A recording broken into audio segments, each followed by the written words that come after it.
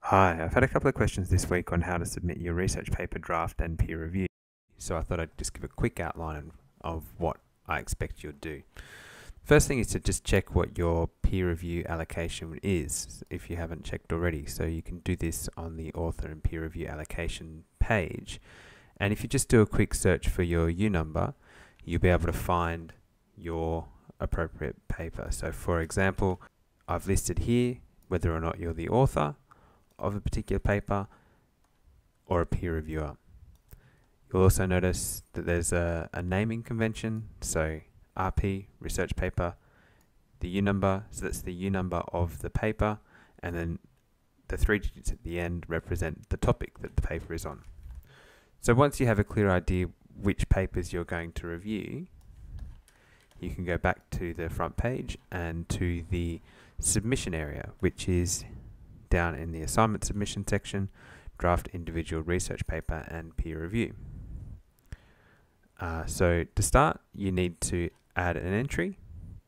When you log in, there might also be a box up here which should have the 3 groups that you're assigned to. So one of those groups you're going to be you're going to submit the author paper for, and the other 2 you're going to be a peer reviewer for.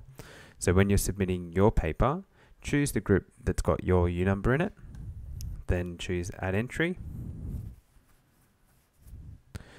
and all you need to do is upload your file, which you do through going through this process, and then pick a file, hopefully with a relevant paper title.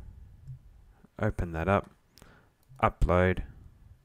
Waddle will do its thing and upload that file, and once it's uploaded, you'll notice that in the blue box here it shows you the paper submitted. Now that's what you do if you're an author. If you're a reviewer, you obviously download the paper, have a read through it, and provide comments, and I've asked for in no more than 100 words for each criterion to go through and provide a response for each of these. The last one, suggestions on how the paper could be improved, you can use up to 200 words. If you're the author, just go ahead and submit without having filled in those boxes, but if you're the reviewers, you need to fill in those boxes and not submit a paper. Hopefully that's nice and clear. Save and view should show you your entry. Hopefully that gives you a good idea of what's required in your individual research paper and peer review.